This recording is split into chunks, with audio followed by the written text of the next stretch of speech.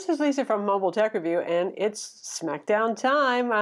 Now, we've already smacked down the Microsoft Surface Pro 4 with the iPad Pro 12.9-inch, but now we're throwing in the new kid on the block, which is the Samsung Galaxy Book 12-inch.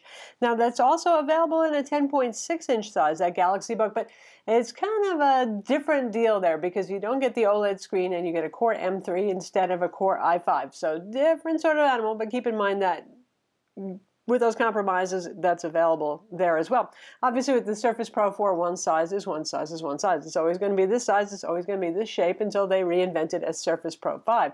For those of you who haven't been following the news or our 5 Minutes on Tech series, Panos Panay, the head of Surface Products, recently said there's no such thing as a Surface Pro 5 right now. We're not on that because not until they can make enough changes to the device, which includes battery life, form factor, lots of things, not just a CPU refresh, will there be a Surface Pro 5.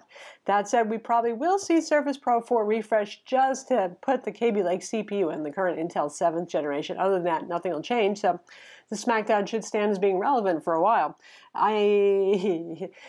Apple's had the iPad Pro out for quite some time, since November 2015, and they still haven't seen fit to refresh it. Who knows when? Probably they'll get a faster CPU inside, and nobody knows exactly what else would change there, but probably most of this will hold true. Galaxy Book obviously is the new kid on the block, and it follows up from the Tab Pro S. Puts a kind of a better name. So it competes most directly with Surface Pro 4. Why? Because it runs Windows 10, so just like the Surface Pro series. So for those of you who need Windows Desktop, and you know you need it, well, obviously it's going to be between the Surface Book and the Galaxy Book Surface Pro 4 rather, and the Galaxy Book.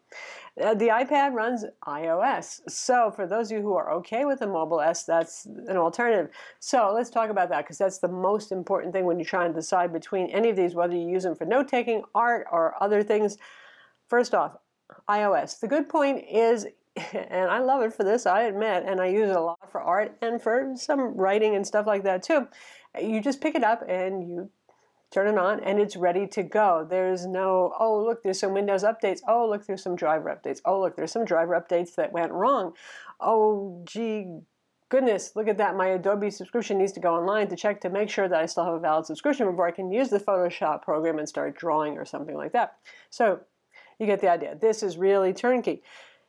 You've got the MS Office suite here. You don't get every single feature that you get on the desktop version. For my purposes, for doing written reviews, that sort of thing, it's absolutely fine. You get most of the features that folks use there. But if you need fancy stuff like table of contents, indices, all that sort of thing in Word, then you're looking back at the desktop version.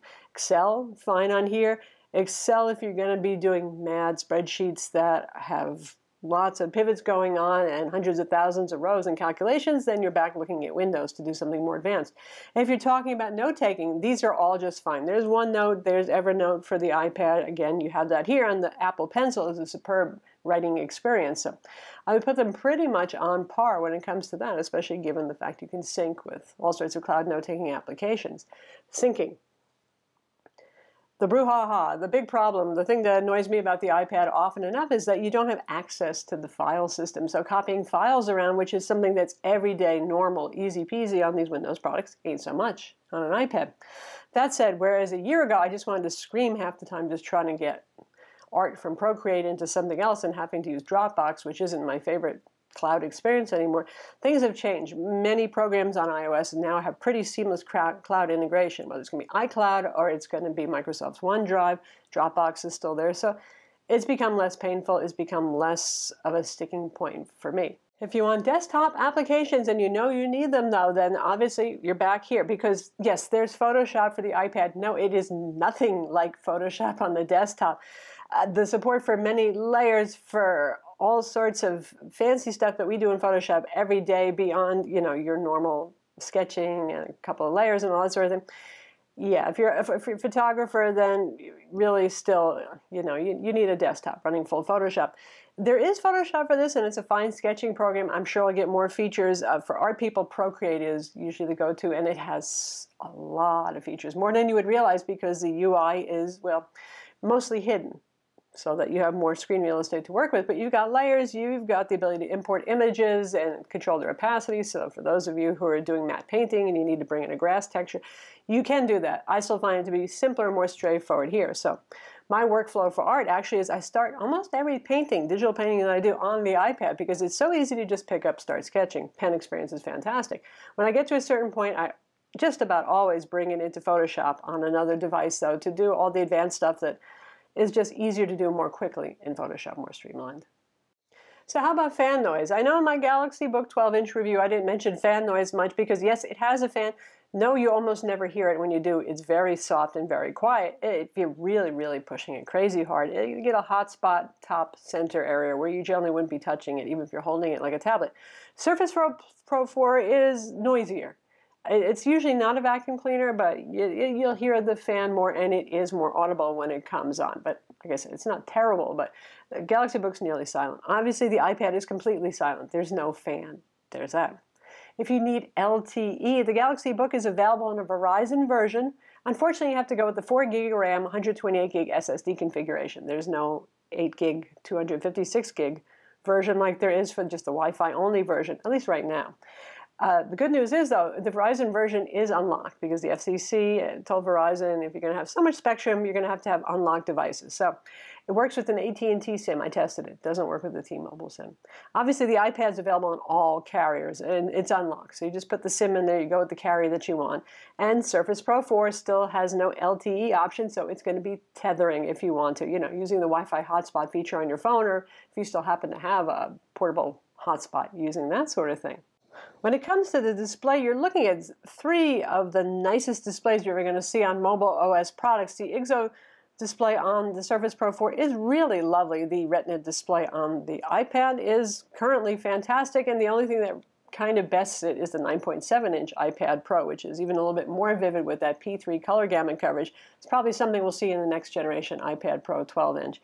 But that Samsung Galaxy Book 12-inch with that OLED display, I mean, that one's kind of a showstopper. The colors are so vivid, and it has such a wide color gamut compared to the other two that, yeah, it's just, The only challenge I find is if you're doing something for production work, you have to actually be careful if you're doing for content consumption on the web, your stuff, because you're going to see more vivid colors than most of your viewers on web-based products will ever see.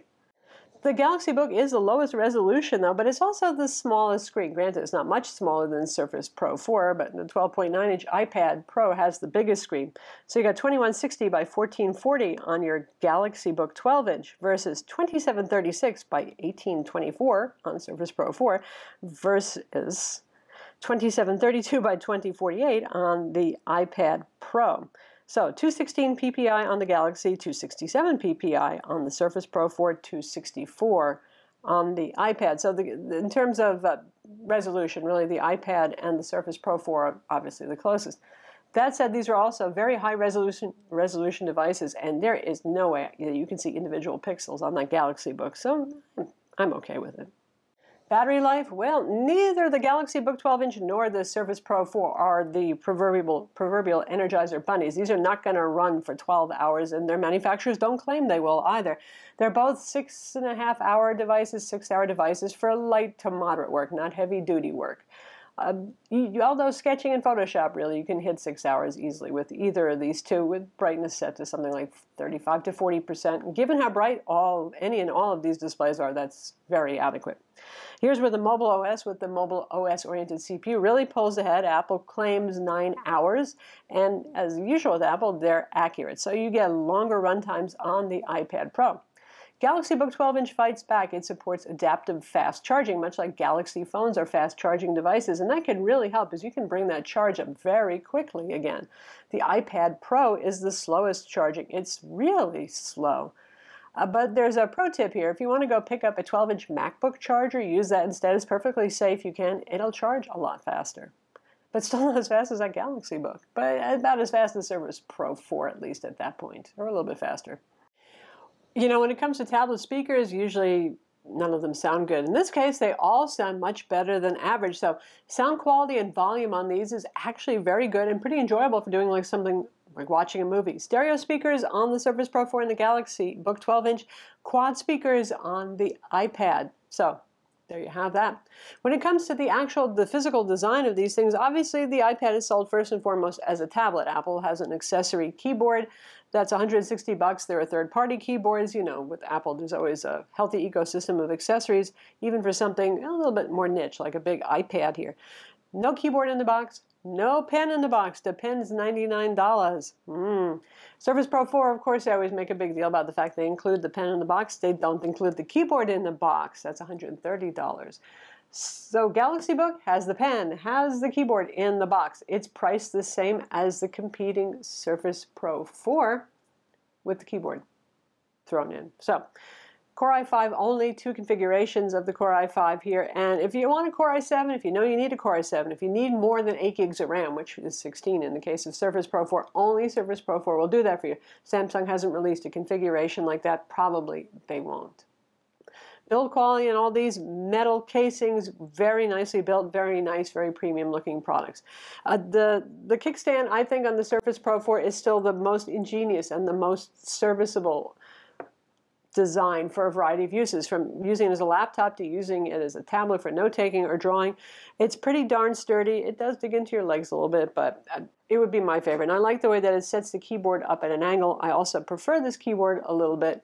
Even though the Galaxy Books isn't bad and it's backlit too, it's always flat on the table, feels a little less comfy, and it's that folio design right here. So, you know, this kind of compromises a little less stability, a little bit less versatility on the number of positions you can put it in. There are several. I mean, you're not stuck to one, for example. There you go. But I would say overall, as a useful computer surrogate, the Surface Pro 4 still wins on ergonomics. And since I just alluded to pricing, the Galaxy Book starts at $1129 for 4 gigs of RAM, 128 gig SSD. The Surface Pro 4 with that configuration and the keyboard is priced about the same, also around $1129 if you throw in the keyboard. It's $999, $130 for the keyboard.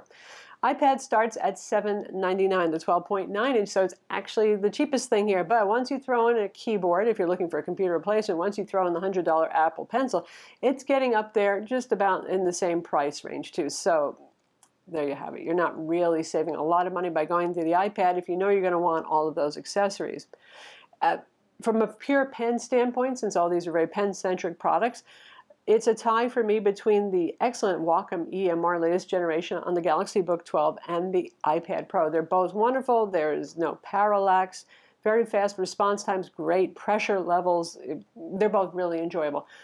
And Surface Pro 4 with its N-Trig technology, and you know, I've seen a few N-Trig devices that have gotten a little bit better, so may have been slight improvements there, but it doesn't have as good palm rejection, so I tend to get a lot more stray marks on the screen when I'm writing. So, and there's no tilt, which you do get on the Galaxy Book 12 and on the iPad Pro, which is something that's important to artists, less so to note-takers. So, not that the Surface Pro 4 is terrible for note-taking, but probably more for you art people. It would be the lesser choice among these in terms of pen responsiveness and features.